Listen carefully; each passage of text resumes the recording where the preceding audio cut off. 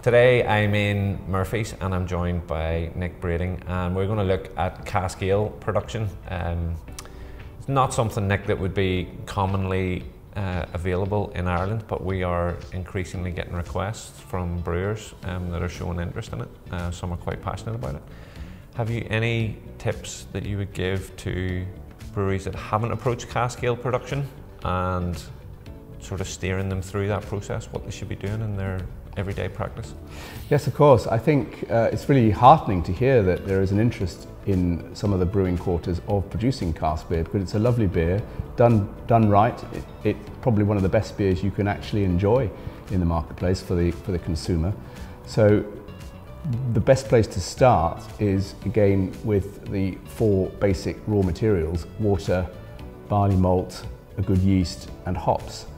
And a little bit of research will indicate that probably a well-modified pale ale malt is where you would start from. Yeah. Traditional English hops, not too hoppy, although you can experiment down the line with a more of these citrusy styles. Your water needs to be nice and soft and suitable for brewing a cask ale, which is a bit of a sort of Burtonization. So there's a bit of a sulfate to chloride ratio of 2:1, and that's where we can help you design a water profile for producing a nice cask ale. Yeah. And your yeast needs to be a classic sort of top ale yeast. It might even be a dual strain. Many of the famous brands that are produced in the UK are dual strain yeasts, which there are 2 strains of yeast, maybe one flocculent and one not flocculent, but there'll be different styles, which lends the final product its character.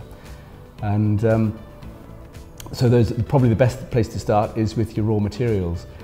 Simple process, yeah. Single infusion mashing, 4-roller mill, nicely gently crushed malt, and then a single striking temperature of between 63 and 65 degrees C, saccharification for around about an hour, sparging around about 72 to 75 degrees C, and then a good boil with your hops, and then a nice sort of start of fermentation temperature would be around about 18 degrees, between 17 and 18 degrees, allowing a gentle rise to 22, 23. Primary fermentation should be finished in 3 to 4 days, and then a bit of maturation, cooling down to around about 8 to 10 degrees C. Okay. How long would you hold the maturation for then? Another 4 or 5 days, or? Probably, yes, about that. About 4 to 5 days. 3 to 5 days would be a typical time. So if you brewed your beer on a Monday, by the following Monday it would be already chilling down, and then you would try and rack it into casks that week. So start of brewing to going into cask, typically an 8 to 10 day process. Okay. So it's very fresh. Yeah. The intention is cask beer is very fresh. And of course, the great trick is that with cask beer production, to be proper cask conditioned beer, it needs to have a little bit of time in the cask, either at the brewery or on the way to the brewery, on the way to the pub, and in the pub cellar. So this introduces an element of outside the brewery's control work, where you need to have a good landlord who understands cask beer and allows it to do its job in the cellar of his pub before he puts it on dispense, on a hand pull. So packaging into the cask, putting your wort, or well, beer at that stage obviously, so your beer into the cask, there's secondary fermentation needs to take place. Do you recommend adding yeast or sugar, or do you what's the best approach for them? Yes, traditionally priming sugars would have been used because the beer would be fermented out to around about final gravity of 10.6 to 10.8 in the brewery. So there's not a lot of residual sugar left for any secondary conditioning. So brewers would prime their casks at around about 1 to 2 pints of primings per barrel. That would be in the old currency, 36 gallons of priming sugar, just a syrup solution made from ordinary white granulated sugar dissolved in water, so to make a thin syrup. And that would be enough just to give the yeast, the residual yeast, of which there would be a low count, around about 500,000 cells per mil in the cask. That would be enough to give the condition required, because the carbonation is quite low in cask, unlike in keg and can. But products. that adds to the mouthfeel and the drinkability. You need a little bit of condition because it adds to the mouthfeel. A little bit of CO2 helps to promote the flavour. It lifts some of the hop character. Those casks would commonly also have been dry hopped, but at a very low level, not the sort of levels that we see in these modern hop forward beers, but a gentle aroma. So that the idea is you get a balanced product of bitterness, sweetness, maltiness and hoppiness, and of course with a little bit of alcohol there as well. So there'd be a bit of a dry finish on the palate, but there would also be a sweet, mellow flavour in the mouthfeel. In terms of getting the clarity for cask ale, so if we're putting beer in at 8 to 10 degrees and we're adding a sugar solution that's going to kick off fermentation again, there's a need for other products in there.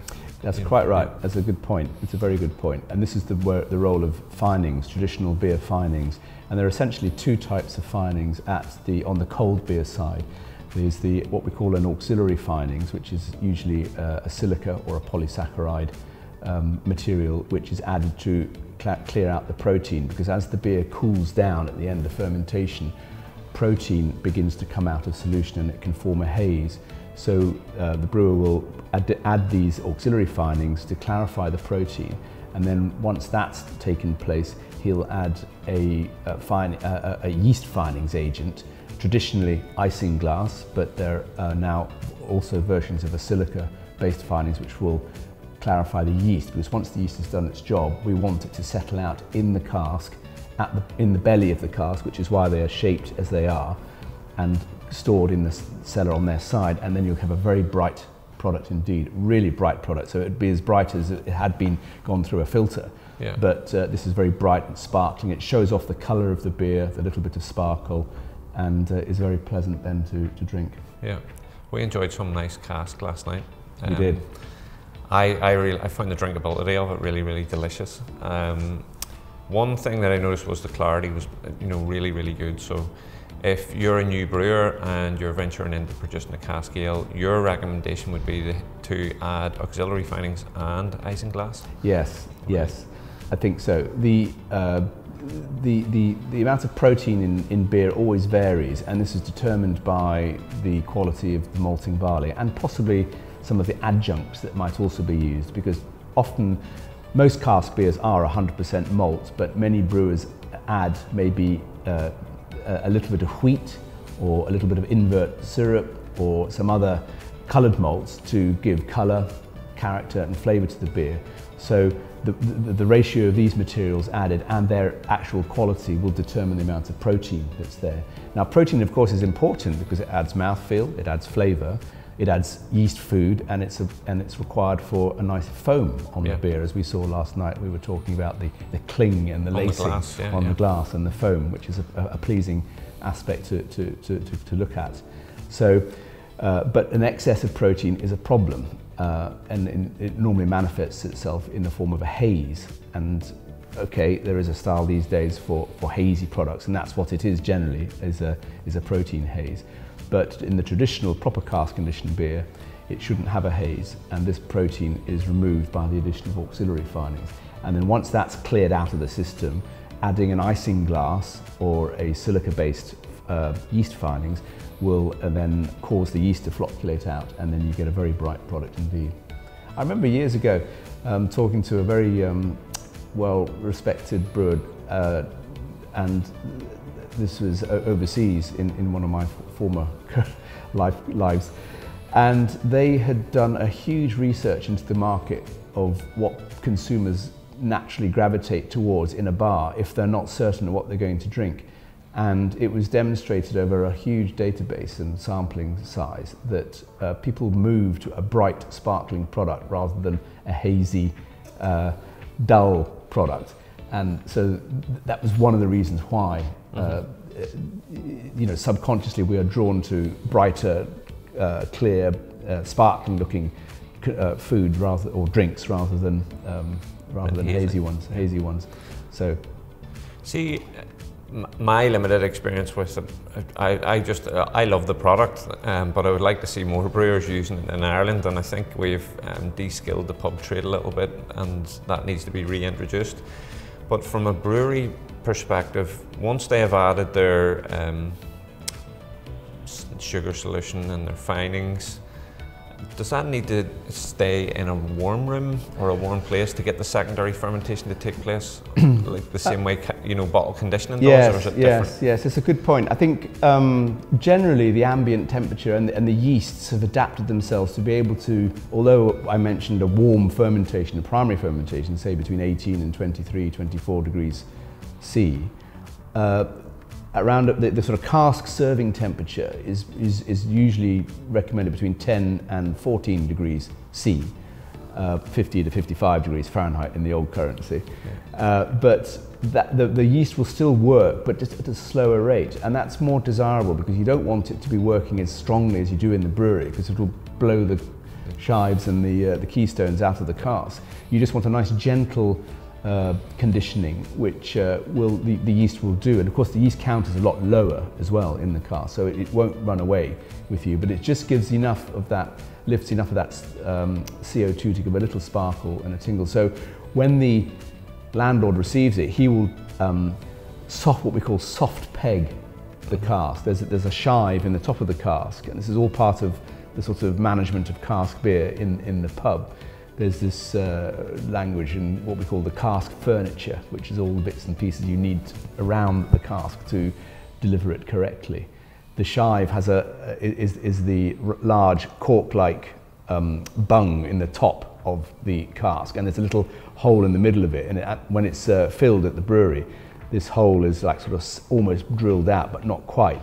And when it gets to the landlord in the pub cellar, he will knock out that little, we call it a tut, and pop that into the beer, and then immediately put a soft cane, a porous peg in, and this allows the conditioning, excess condition which the yeast will create, just to work off through the porous peg.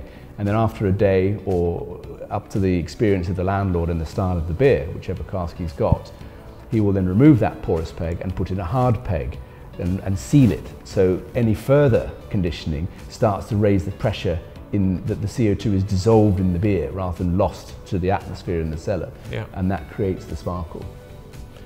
What is the time frame usually from starting the dispense to, you know, what's the shelf life on it? Yeah. Is it 3 days, 5 days? Shelf life is a good question. It's short, generally, because of course it's an unfiltered, unpasteurized product. So it's a live product, it has yeast in there, and of course as you draw beer out and serve it, so the volume in the cask is replaced by usually air. To try and prolong shelf life, some landlords breathe in CO2 or a mixed gas on top to try and act as a blanket to protect air getting to it, because of course air oxidizes it and it will change the flavor. So typically a cask before it's tapped may have 4, 5, even 6 weeks of shelf life if it's a strong, you know, the presence of alcohol and hops has a sort of preservative effect. But once a cask is tapped, it really needs to be consumed within sort of 2 or 3 days. Okay, that little. Yeah. So it's quite, so hence the movement as volumes in pubs have dropped in terms of consumption. So the unit of currency has reduced from a 36-gallon barrel, which is what I was, when I did my brewing, was around then. Now it's a 9-gallon or 72 litres little cask called a firkin, and that's really the unit of currency of now. And that's because you can probably sell a couple of firkins over a weekend, which is what ideal. If you had a barrel, you'd probably be left with half of it for the Monday, Tuesday, Wednesday, and when the pattern of our consumption now has changed, and so that beer would probably go off, or at least it would deteriorate to the point where people wouldn't really want to drink it, and they like the freshness of a freshly tapped cask. So it's a short shelf life product. Before we finish, where do you stand on the sparkler, no sparkler debate? Ah, that's a good one. I've experienced both, and of course I now live in the north of England, and sparkler is absolutely required. It's a little device on the end of the swan neck of the tap, which creates a very fine jet and causes lots and lots of bubbles and a creaming of the beer and a nice thick head, which is what they like in Yorkshire and the north of England. In the south, I've seen it poured flat and it looks like tea. Yeah. Or cider. There's no foam at all. And then, of course, the people up north say, well, you're not getting the right pint, are you? So it's a tremendous debate going on. But you see, brewers like, say, a classic brewer in the southeast of England, Shepherd Neame, Harvey's of Lewis, they produce the most wonderful beers. And they don't use sparklets on the outlets of the tap, and it's still a really, really nice drink. Yeah. So I can take you to all corners of the UK and show you some of the styles and the differences, and we would be here until doomsday trying to decide which is the best one that we've had. Yeah. So I think for me at the moment I would say sparklet, because it livens a beer, it creates an extra interest with its foam, with the tingle you get from the CO2 balanced by the creaminess and the mellowness of the water and the malt that's been used. So yeah. that's where probably I am at the moment. That's only because I lived up there for such a long time now. Yeah. I would go for that. I know it's a point of contention with some people, so let us know in the comments, sparkler or no sparkler. But Nick, that was really helpful. Thanks so much. Good.